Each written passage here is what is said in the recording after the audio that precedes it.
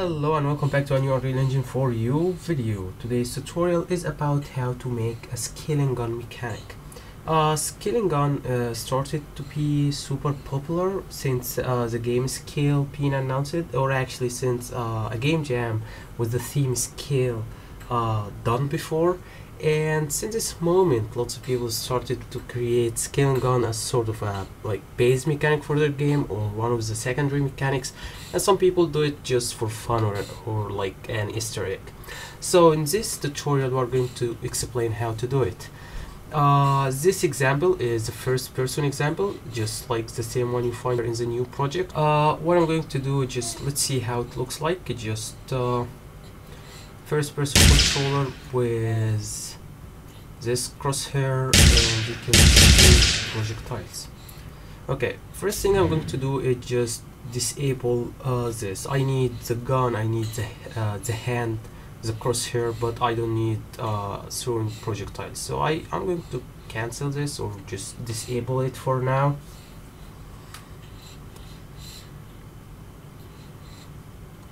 Okay, let's see. Okay, spawn projectiles. I'm going to disable it here and probably here too. Yeah, it makes no difference for the touch, but yeah, I'm good with that. So once more, okay, pressing left mouse button, nothing happens. Okay, then I'm going to create here an enum to hold the status for my scaling mechanic, if it's scaling up or scaling down, or if it's just not scaling anything. So I'm going to call this scaling status, and I'm going to add 3 status here: none, and up, and down, and just save. And let's create a variable here inside the first person character with this type. Let's call it scaling status, and of this enumerator type, and let's set it by default for none, because by default the player is not scaling anything. And now let's go to tick. Oh, there is no tick here. Okay, let's create one here. Event tick, and within event tick, which means every frame, we are going to detect and check this to see if there is a scaling up process, a scaling down process, or there isn't any process. In order to scale, we are going to scale an object. So my intention here is that the player can shoot this and keep pressing to scale up or keep pressing to scale down. So we need an object to scale. So let's add an actor here and call it in focus object, for example, in focus object, and this is type of actor, and it's definitely a reference. So we're going to get this and check if it's valid, just to make sure there is an object, or because for now it's null, it's an empty. As you can see, it's none, it's empty. So when you scale up, we check when the scaling status is up, we check if there is an object, and if there is an object, we scale it. So we set actor scale 3D if it's valid to, let's get actor scale 3D, and let's multiply by a value just to increase. And actually, let's also, to make it more professional, and add this value. I would write here 1.1 or something to increase, as in increase ratio. But it's better if we hold this value here in a variable, just in case we're using it a lot inside our graph, so we can change it once and it replaces all. So we're going to set it here and say scaling up ratio or multiplier or whatever, and this is float. And let's add one more and call it scaling down ratio, and let's compile.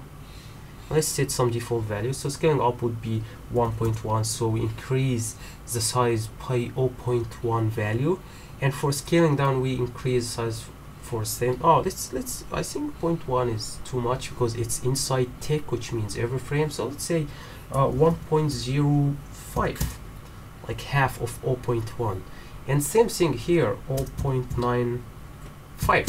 yeah. So this is scaling up. We use scaling up ratio, and let's do the same thing. Yeah, I don't like duplicate code, but it's not code, it's blueprints.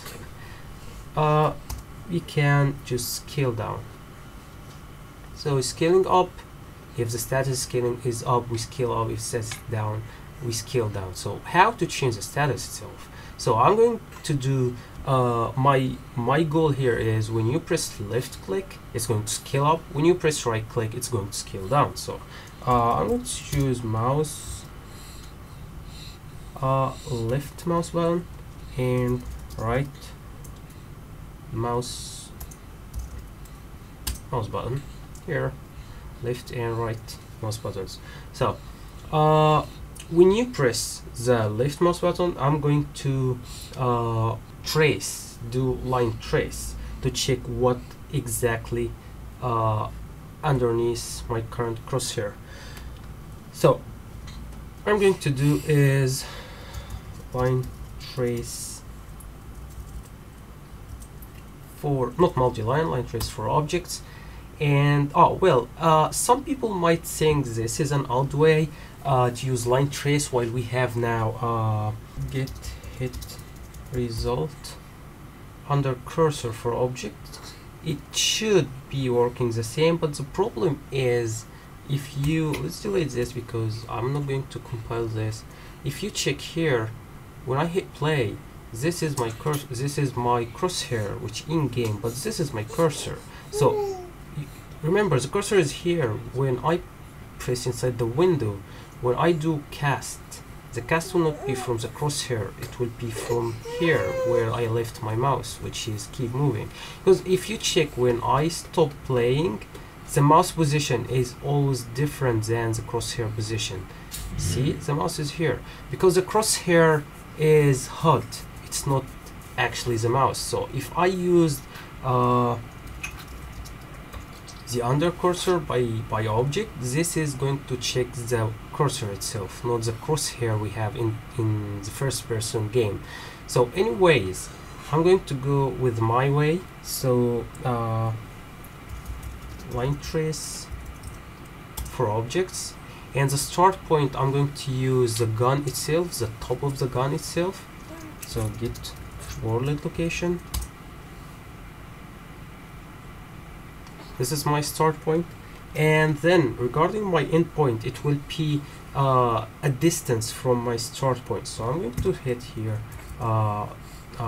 plus vectors, 2 vectors. This is my start point to reach my end point, which is actually in my forward direction of the player. So I'm going to get player controller, and then get control rotation, and get forward vector, and I'm going to multiply this by a high value to make sure my endpoint is far enough. Or later you can have like a range for your scaling gun to reach objects, and beyond this range you cannot reach objects. But yeah, I'm good with this. So I'm going to do this line trace, and I'm going to set the objects here. Let's make an array. World static is good, but I believe some of the objects here in this scene is dynamic objects. So I'm going to set here the world dynamic and the physics body. And okay, all good. Let's just do trace debug for duration to make sure I'm seeing everything and I'm doing correct trace. So yeah, so everything is correct. Yeah, this is good. Okay, I'm going to come back here, and then when I hit an object, what is going to be done? Well, I'm going to set the in focus object. So I'm going to here say if there is something hit, there is a hit result. I'm going to set the focus object to the actual actor being hit, and then I'm going to say my scaling status is up because this is left mouse. So whenever I release the mouse, I need to set this scaling status again to none, and at the same time I need to clear my object from here, from the in focus. From the in focus object I need to set it to none or to nothing, so to make sure this tick is not going to be executed because it will be not valid. So now the expected behavior is when I hit the left mouse button, it keeps scaling the object as long as I'm pressing until I leave my left mouse button. So let's do it, and it keeps scaling up, keep scaling up, keep scaling up, keep scaling up, and scaling up. It's huge. Yeah. Okay, let's remove this debug for duration. I don't need it anymore, and let's quickly add the scaling down with the right mouse button. It would be definitely the whole thing is the same. Even with releasing the mouse, everything will be the same. The only difference here is I'm going to set this to down. As you see, it's a duplicate code, but I decided to make it here to make it easier to understand. You could do this code only one time, but put it here in tick, and then when the mouse pressed, you can just set these two nodes on the press and these two nodes on release. Also, I would recommend that you come to the project settings if you are working in an actual game, not a tutorial, and in your inputs you set some action mapping, so to make sure that your mechanic is going to work with mouse, with keyboard, with controllers, with any type of input. So back here again, so this is going to be scaled down. Let's save. Okay, and let's try again. So this is left mouse, scale things up. Right mouse, right mouse is not scaling down. Okay, let's see why. Yeah, it's not connected. Okay, it should be connected with the released, and let's move this here, and this is connected with pressed, the trace. So let's try again. Here when I hit play, this is scaling up object, this is scaling down object, scale down, scale down, scale down, and scale down. I hit wrong object. Okay, later you can add tags to avoid scaling up or down certain things that you don't want to scale up or down. But here again, as you can see, maybe there is only one issue, that if I start to scale down and then I moved my cursor, it will keep scaling down the selected object.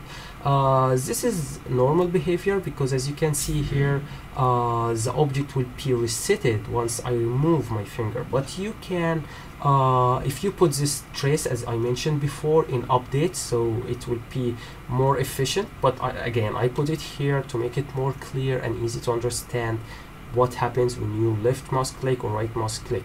But later you can just cut the whole thing, this part, and put it inside the update or tech, and then it will be more efficient. So again, scale up, and on air I keep scaling down things like scale up and scale down. So yeah, this is the mechanic. It's fun, you can keep playing with, you can get lots of ideas around this, you can do lots of fun stuff here, especially when it's merged with rigid bodies and physics. It's too much fun, as you can see here. So yeah, I hope you enjoyed, learned something new. Don't forget to subscribe to the channel, check the old videos, and there is in the description a Trello board which contains all the planned tutorials. Just let me know what's your opinion, what you like, what you don't like, what you need to see soon. And yeah, see you next video. Bye.